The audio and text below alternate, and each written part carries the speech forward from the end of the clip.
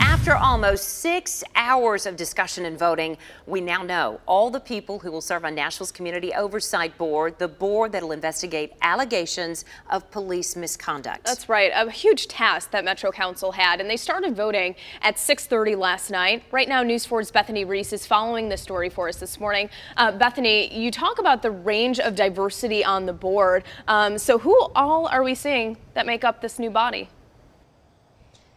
Yeah, hey, good morning, Desiree. Good morning, Holly. I tell you what, I've been sitting in the car out here looking at all these names that are on this board, and it's unbelievable the accolades that these people have. I just want to talk about a few of them for a second. First, let me say how many people we have. We have 11 people. We have 6 men, 5 women on this board. We have 7 African Americans, 3 whites, 1 Latino. That's diversity alone in itself. But take a look at some of these names and let's talk about them for just a second and compare the diversity here. First up, I just want to talk about one of those names that you're seeing on your screen. That's Jamel Campbell Gooch. Now, Jamel Campbell Gooch, he's a big activist in the area. He's an organizer who's active in the nonprofit social activist organization Gideon's Army. Then you have Adele Lewis, who's the deputy chief medical examiner for the Tennessee Department of Health.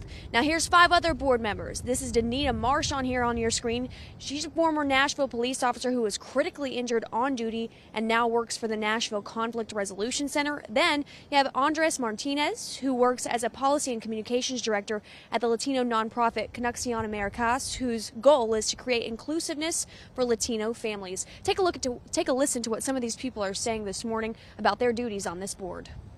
Because I think this is an opportunity that our community gets a chance to build relationships that are not present right now. I think the first words that should come out of all of our mouths is fair and impartial, right? And so we shouldn't carry any of that load with us that we hear or see on the media. This is an opportunity to really listen to what the community needs.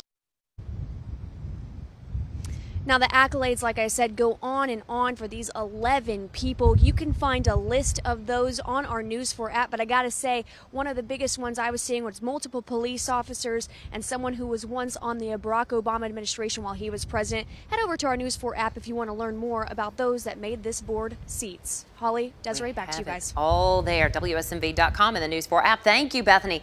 Lots of people are wondering what's next for the Oversight Board. So the board has to be fully operational by March 29th. That's according to the Nashville Amendment. Now, once everything is set up, they can then investigate allegations of misconduct by Metro Police. Earlier this month, State Speaker Glenn Casada says he plans to take a look at Metro's Oversight Board.